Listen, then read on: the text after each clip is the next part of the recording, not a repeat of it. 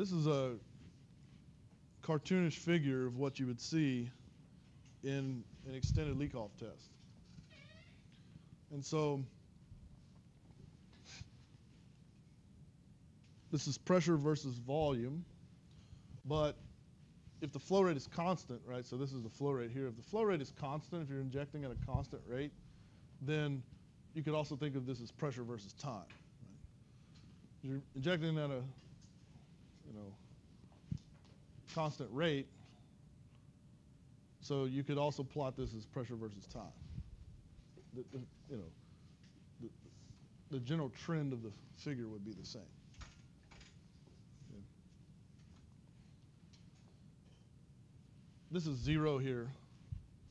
If this is 0 here, where's this pressure measured at? Surface, right? Yeah.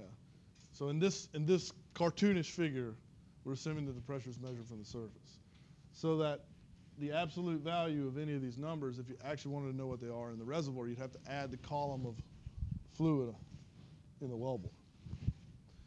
So it's actually always better to measure these downhole. Measure this pressure downhole. It's always better to do that. But quite frankly, we're lucky to get anything most of the time. Okay. So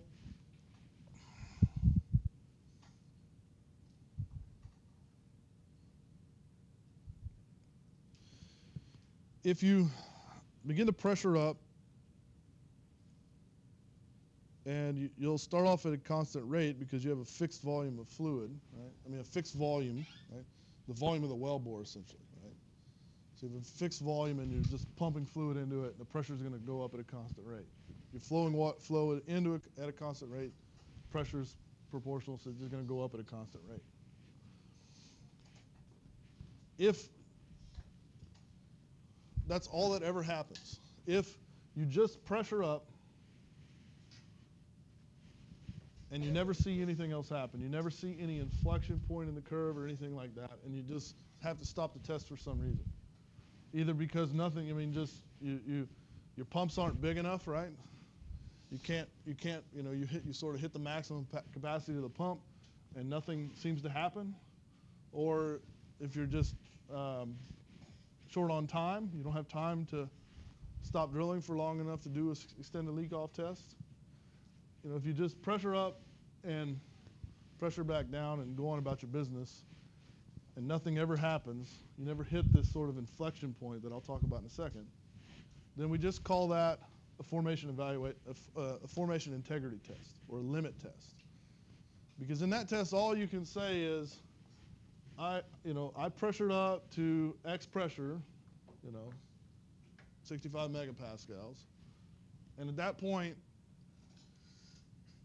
nothing happened, so I'm going to assume that I didn't hydraulically fracture the well. So I'm going to assume that I'm below SH min, or below S3, right? S3, not SH min. SH, because it could be that you're in a reverse faulting regime. So all you can say is I did not reach S3. Right? So that's called a formation integrity test or limit test. Now, if either because I want to measure a better diagnostic test, I have more time, or I don't exceed the sort of capacity of my pumps, I can keep pumping, and at some point there'll be an inflection point in the curve.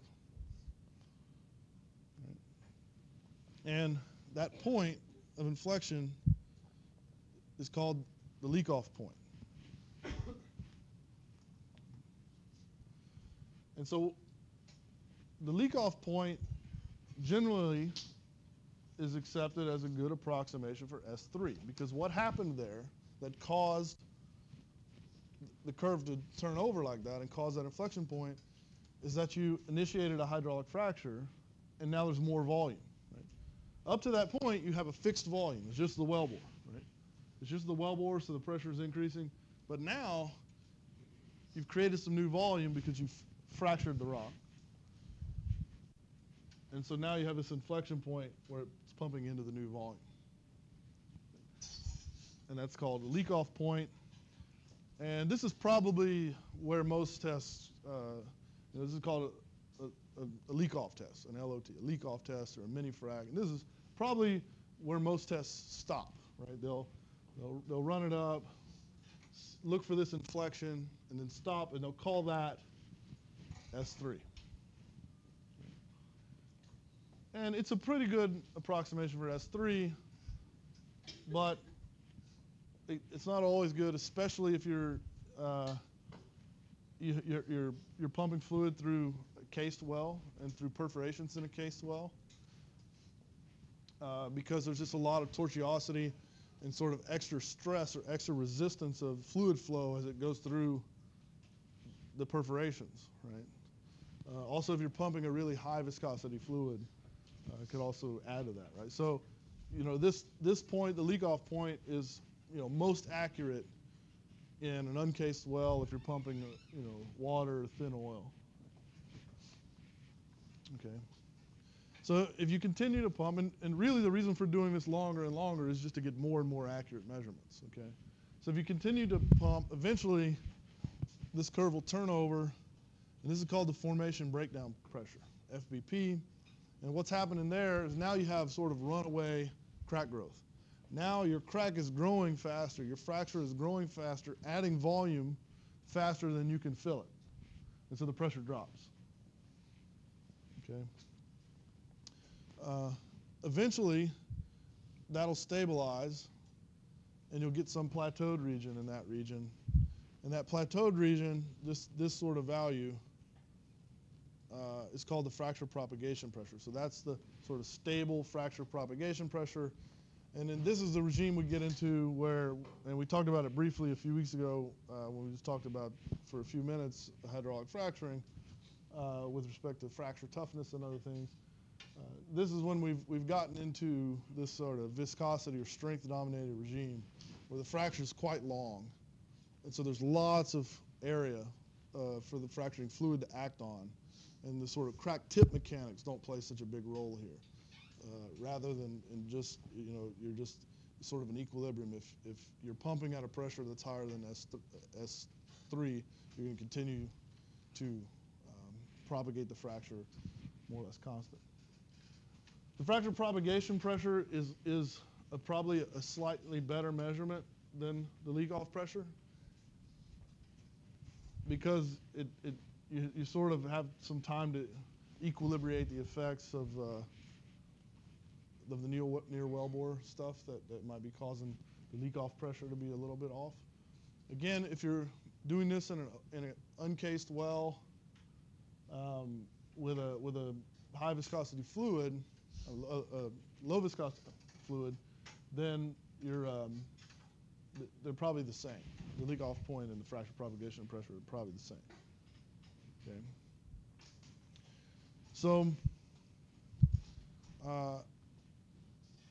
then you shut in the well. So if you continue to do the test, right? So if you shut in the well, then the fracture closes. Right? So you have the initial shut-in pressure. So as soon as you shut in the well, the pressure begins to drop. And the reason pressure begins to drop is because now you've stopped adding volume. You're not propagating the fracture any longer. Right? You've stopped adding volume. So now you're back to a fixed volume, and you're in a permeate. You have fluid trapped in this fixed volume that's in a permeable media. So it's going to leak off, right? It's going to slowly leak off into the formation, and the pressures are going to drop. Right? And so right in the instant where you shut in the well is called the ISIP, the instantaneous shut-in pressure. And so again, uncased well, water, oil, the LOP, the fracture propagation pressure, the ISIP will all be fairly close to one another.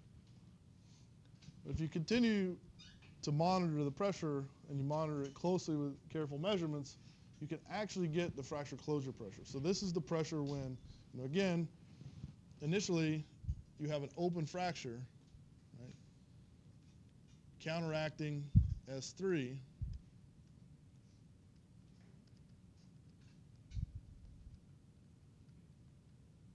So you have a pore pressure in here, counteracting S3. But eventually that fracture is going to close due to leak off. So the fluid's leaking off, the thing that's holding the fracture open, and the fracture faces will come into contact with one another. And then the whole system will be in equilibrium. And at that sort of instant,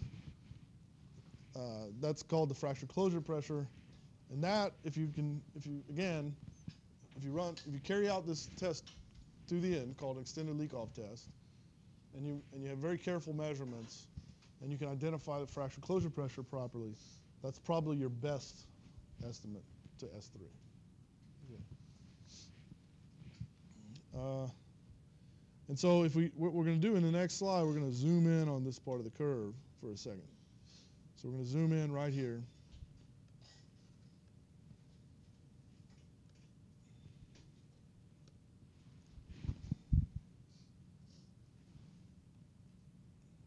Oh, well, on the next plot we're going to zoom in. But so the plot I just showed you was a sort of just a cartoonish plot, but this is real data.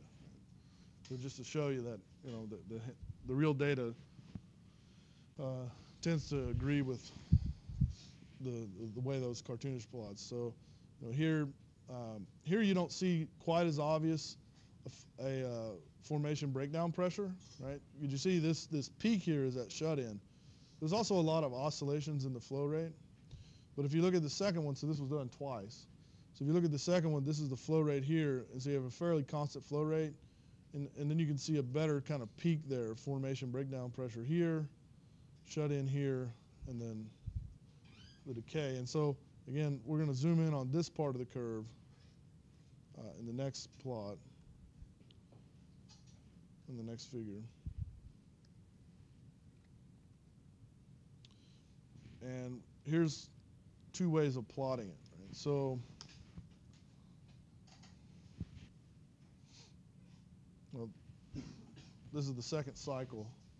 So there was 2 cycles there. In the second cycle, so if you just plot the pressure versus time, right? And this is like 15 minutes. It takes a while to do these tests. Right? So if you just plot this pressure versus time, that's what you see.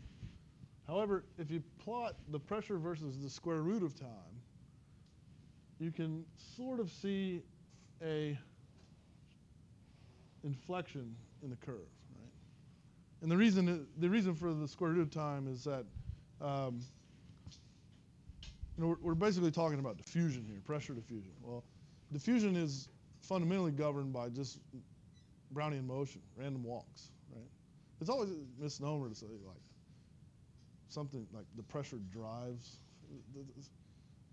Go read Einstein's paper. In fact, it doesn't. Diffusion just occurs due to Brownian motion, random walking. And the statistics of a Brownian motion are that any tracer particle, if you follow it around in a random walk, its distance is going to be proportional to the square root of time. Right?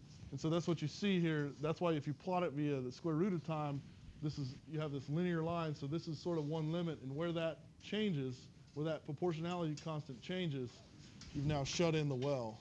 The fracture surfaces have closed. And this little inflection point you can identify as the fracture closure pressure. And that's probably your best estimate to S3.